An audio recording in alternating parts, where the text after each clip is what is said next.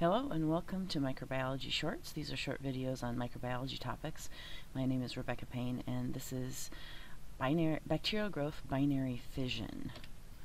Binary fission is a process where a single cell basically duplicates itself, splits in half, and then divides into two individual identical cells. It's a process of cloning in a sense, where a clone is an identical copy of a cell.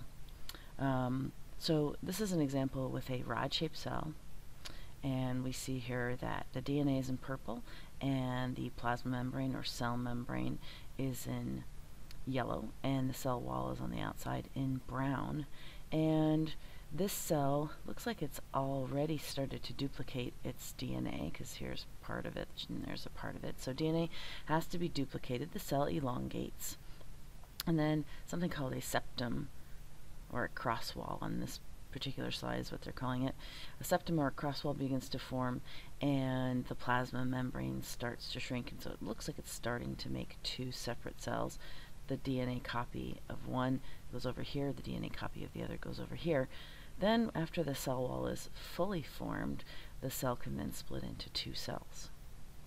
So let me show you an animation of this.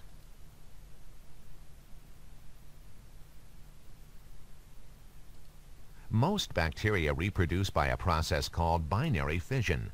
During binary fission, the parental cell divides to form two daughter cells.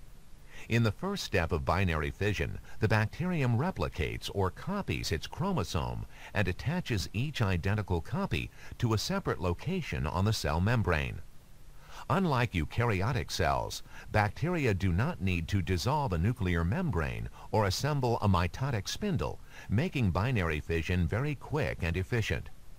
Second, the cell elongates. Since the chromosomes are attached to different locations on the cell membrane, they separate from one another.